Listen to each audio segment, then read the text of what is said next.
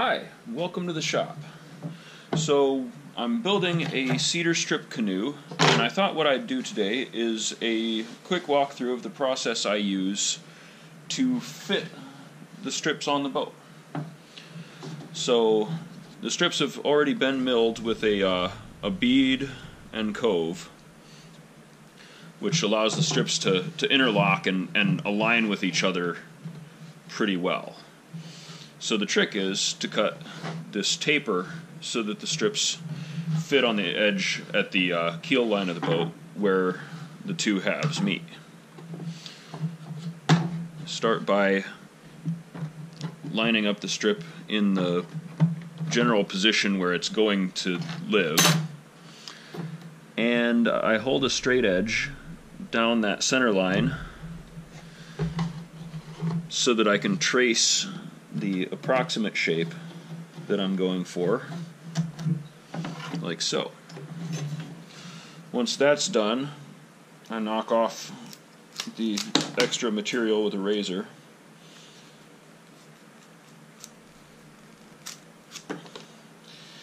At this point, I'm not trying to be super accurate. I just want to get it close enough to get it in the hole and actually start test fitting. So once that's approximately to shape, you end up with a situation like this, where it's about the right shape and size, but it's not as tight as I'd like it to be. So then I'm just looking to see where the tight spots are. Back at the heel here, there's a little bit of material that needs to be removed. And it looked like it was a little bit tight right up at the front there. So I'll just do a little bit of sanding and then check the fit again. Once it's getting fairly close, it looks like I need to undercut that a little bit at this point. The top edge is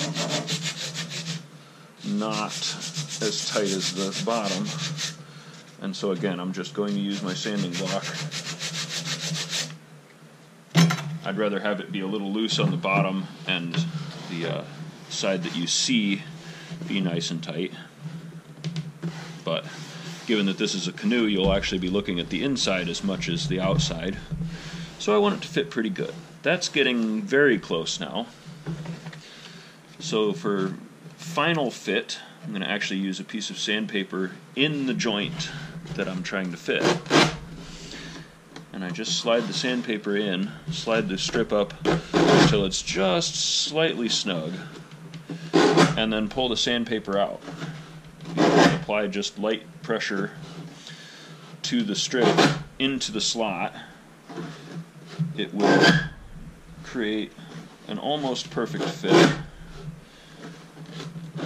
in a relatively short period of time. Once you have a fit that you like,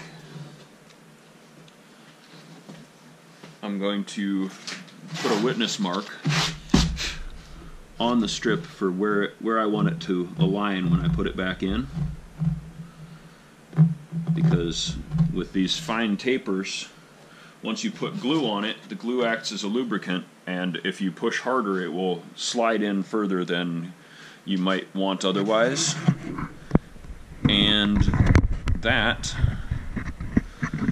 will actually possibly split the boat in half. You can apply so much pressure there on that fine taper that you can break previous glue joints. So once that's set where I want it to be, come down here and mark the long point of my scarf joint, which is simply again, a fairly fine taper so that you have a large amount of glue area.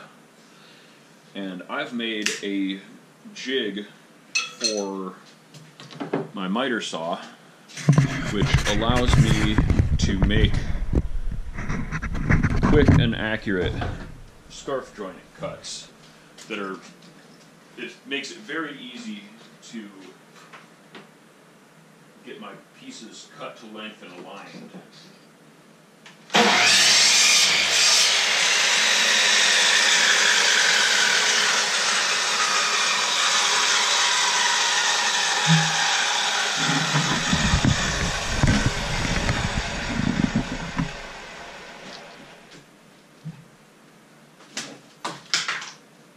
Once that's done, all that remains is to glue the piece up and install it permanently.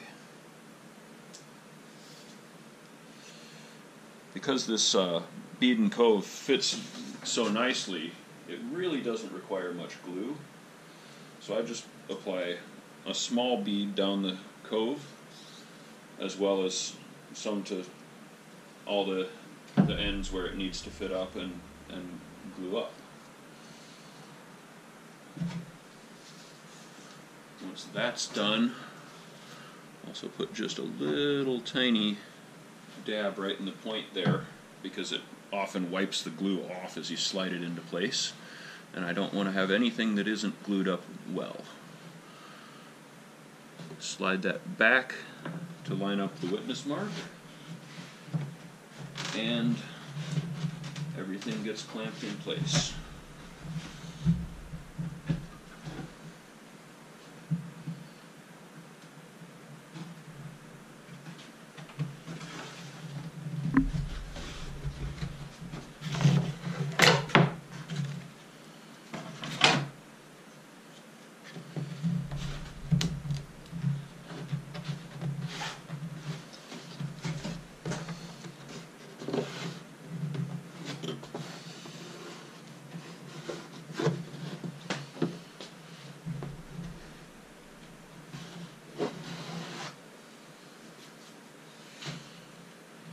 There you have it.